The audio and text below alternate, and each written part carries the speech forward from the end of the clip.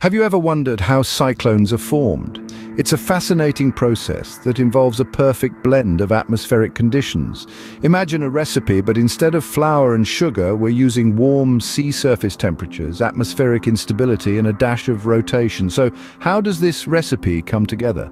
Let's start with the first ingredient, warm sea surface temperatures. These act like the oven in our cooking analogy, providing the heat needed to get things started. But heat alone isn't enough.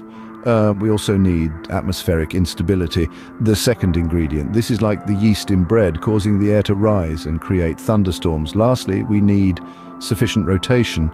Think of this as the mixing spoon stirring everything together. The Earth's rotation causes the wind to curve, creating a spinning motion that ultimately forms the cyclone. Now let's delve deeper into the two types of cyclones, tropical and temperate. Tropical cyclones, also known as hurricanes or typhoons, are some of the most powerful and destructive natural phenomena.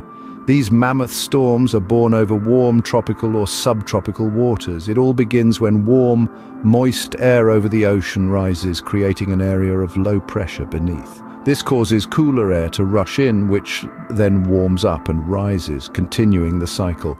As the warm air rises and cools off, the water in the air forms clouds. The whole system of clouds and wind spins and grows, fed by the ocean's heat and water evaporating from the surface. But what sets tropical cyclones apart? They have a few telltale characteristics. For starters, they boast incredibly strong winds. We're talking about speeds of more than 74 miles per hour. These winds can cause devastating damage, uprooting trees and damaging homes. Another key feature of a tropical cyclone is its heavy rainfall. These storms can unleash torrential downpours, leading to severe flooding. And let's not forget the eye of the storm. This is a calm, clear area at the center of the cyclone, surrounded by the most violent part of the storm, the eye wall. Tropical cyclones are certainly powerful, but they're not the only game in town. Temperate cyclones have their own unique formation and characteristics. Unlike their tropical cousins, temperate cyclones, often referred to as extratropical cyclones, form in cooler waters. Now you may wonder, how do these cyclones come into being? Well, the magic begins when cold and warm air masses meet. The warm air, being lighter, rises above the cold air, creating an area of low pressure. As this cycle continues, the rotating wind intensifies, ultimately giving birth to a temperate cyclone. These cyclones are quite the spectacle. They are larger in size compared to tropical cyclones, often spanning over 1,000 miles in diameter. That's like fitting over 30 Grand Canyons side by side. Their size allows them to affect larger areas and last longer, often several days or even weeks. But what sets them apart even more is their potential for snow. Yes, you heard that right, snow. While tropical cyclones bring torrential rain, temperate cyclones can bring both rain and snow.